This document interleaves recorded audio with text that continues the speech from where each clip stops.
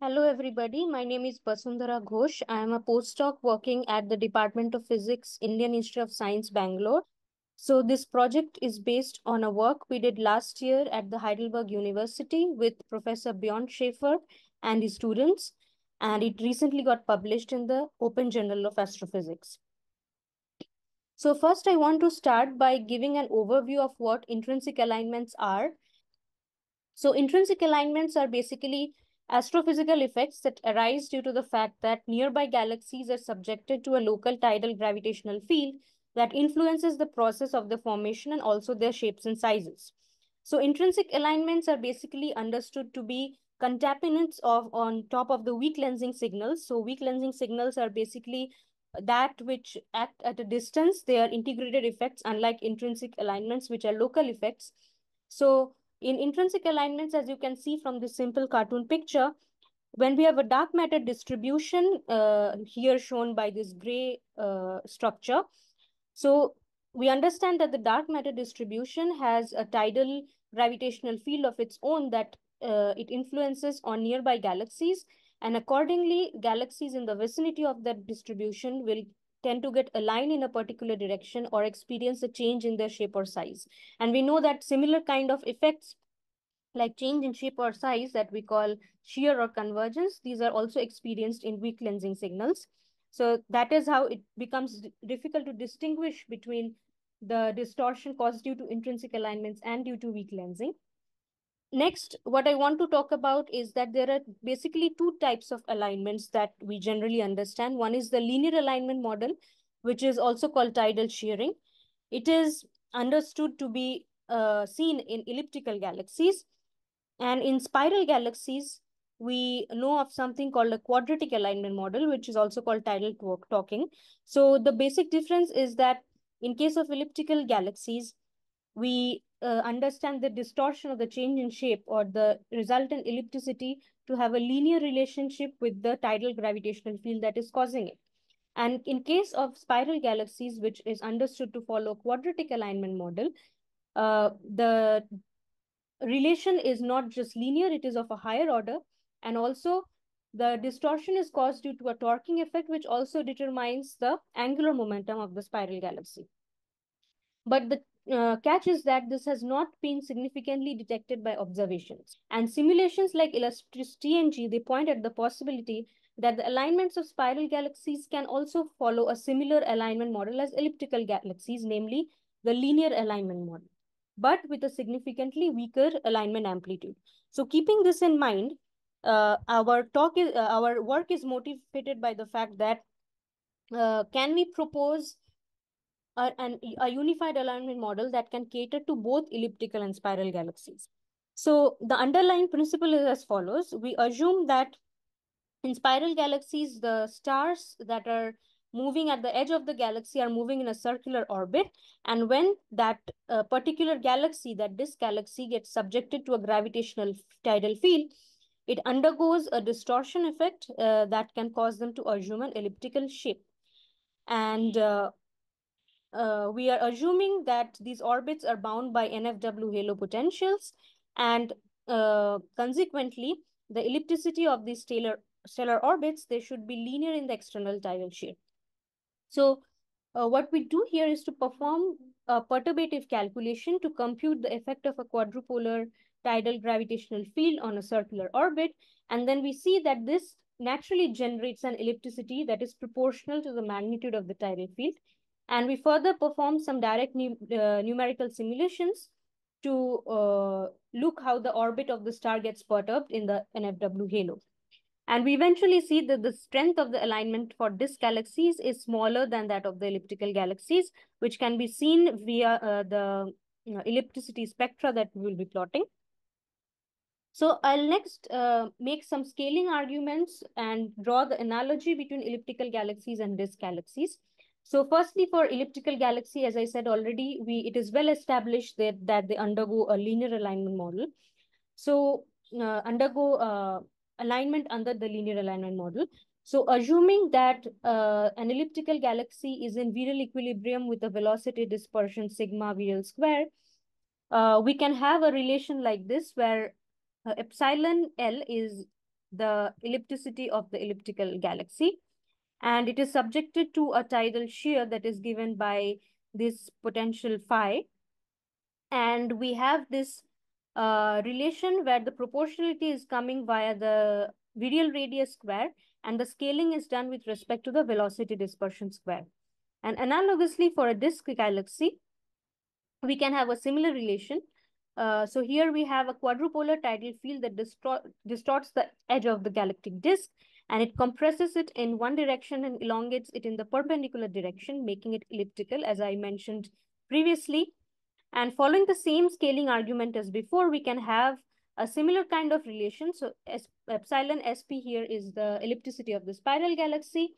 And instead of R virial, what we have here is RS, which is called the scale radius of the disk galaxy, or and it corresponds to the edge of the galactic disk. And the scaling here, instead of the velocity dispersion, it is done with respect to the circular velocity of the disk galaxy. So next I will tell you how do we perform this perturbative calculation that I talked about. So we know that the circular motion of a star at the edge of the galactic disk, so about the circular orbit that it is going around, it is a superposition of two harmonic oscillations in perpendicular directions. So it has a natural frequency, angular frequency of small omega is V circular divided by Rs, and it has a phase shift of pi by 2.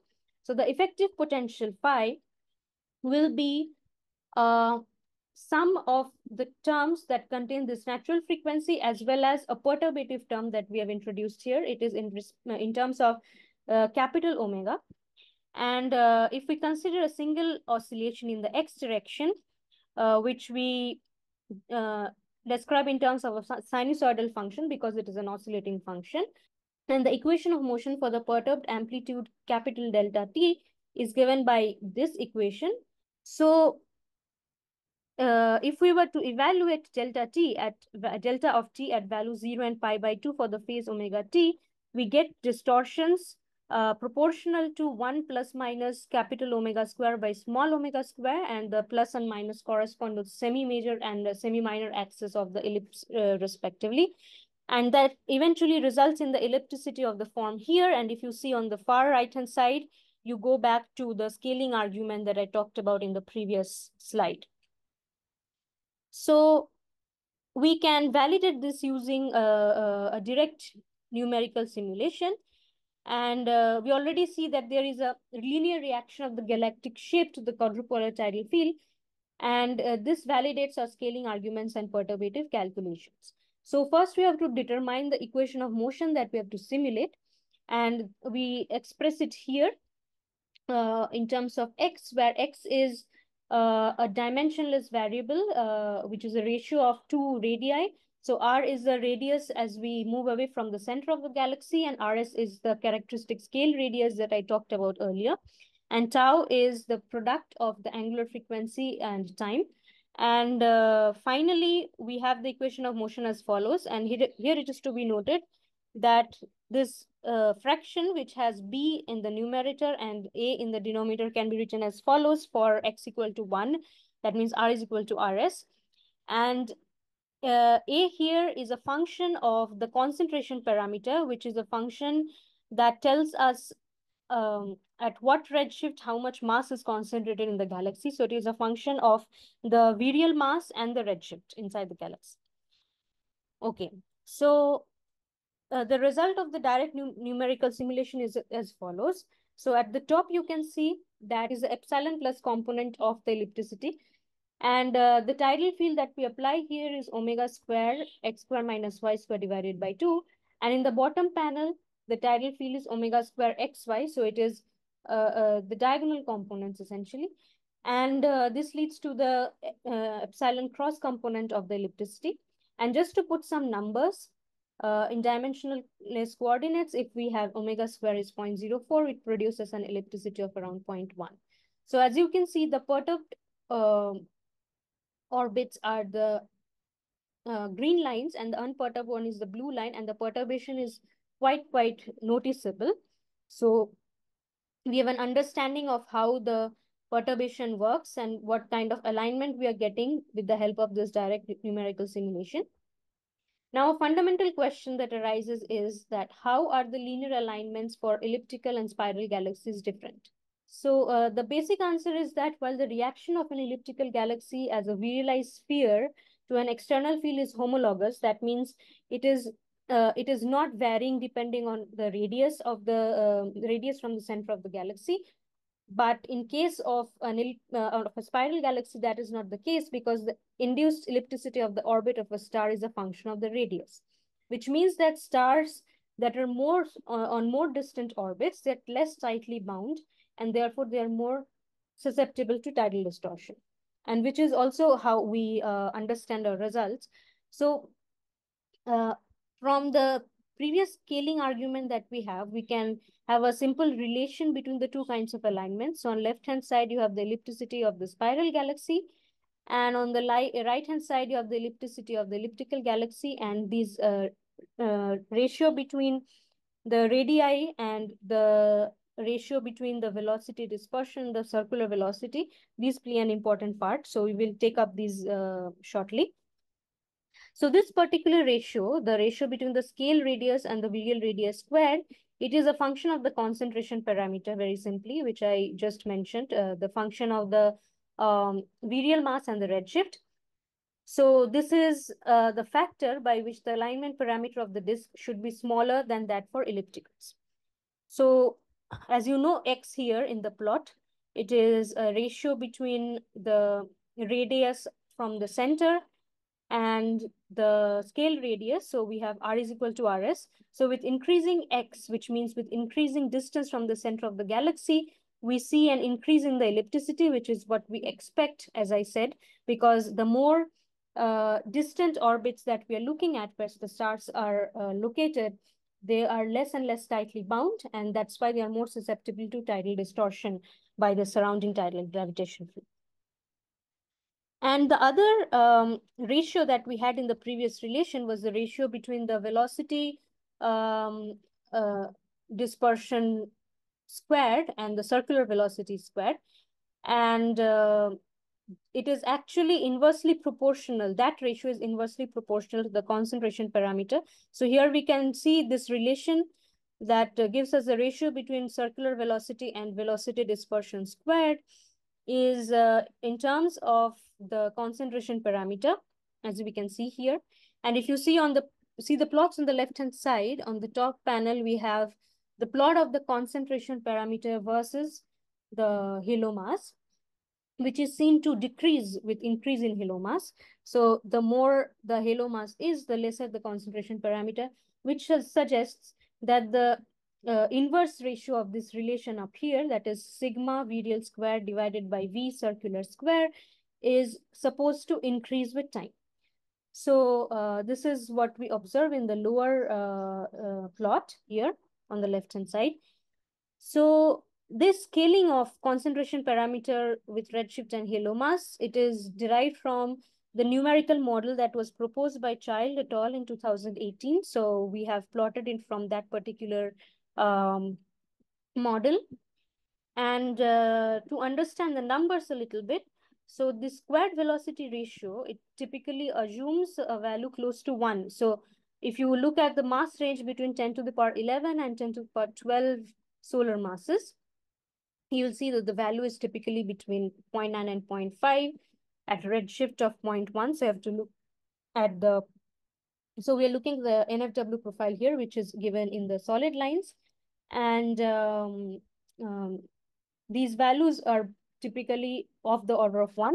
So what that suggests is that this particular ratio can be considered unity, and then the scaling is mostly in terms of the ratio of the radii. So the ratio between the scale radius and the virial radius is what determines the alignment parameter of the disk in terms of the alignment of the elliptical galaxies. So now if we see the ellipticity spectra, we can understand that for an Euclid-like survey with mean redshift 0.9, what kind of difference in amplitudes we get for the different kinds of correlations.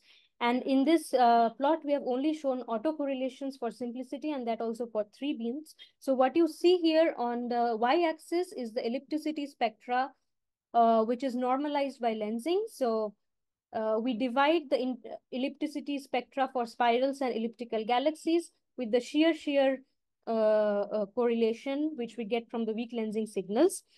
So let us understand the plot. So the green curves that are very, very prominent, they're actually the spiral galaxies having a quadratic alignment model. And the purple ones are spirals having linear alignment model, but they are correlated with the lensing signal. That's why we have it correlated with gamma, which is the shear signal. And red is the spirals that are uh, having linear alignment model, but this is the intrinsic signal. So as you can see, the red ones are the lowest, which means the lowest amplitude. And the dashed lines are ellipticals having the linear alignment model. So those are the dashed purple and dashed red lines, and they are pretty much above the spirals linear. So what we understand here is that the angular momentum based quadratic alignment model, it overpredicts the effect. And the linear alignment model for spiral galaxies, it evades detection in earlier data sets because the amplitude is very, very low. So that's why so far they have not been observed the linear alignment of spiral galaxies, but we believe that Euclid can detect them, and these spectra actually fall within the range of Euclid is what we have calculated. So to summarize, what we have done here is to come up with a unified linear alignment model for elliptical and spiral galaxies. So we have performed here a perturbative calculation to derive the perturbative effect of a quadrupolar tidal gravitational field on a circular orbit. And we saw that this model produces naturally an ellipticity which is proportional to the magnitude of the tidal field. So we set up a direct simulation of the orbit of a star inside the gravitational potential of an NFW halo. And this confirmed our perturbative results. And we then established the difference between the basic difference between the kind of linear alignment that spiral and elliptical galaxies experience. And then we saw the ellipticity spectra for both kinds of galaxies, and for spiral galaxies, both the linear and the quadratic alignment. And we understood that ellipticity spectra that results from the linear alignment model naturally resembles those of elliptical galaxies. And the intrinsic spectra that we have shown here are within the reach of Euclid. So we expect Euclid to find some signal for linear alignment of spiral galaxies. Okay. Thank you for your attention.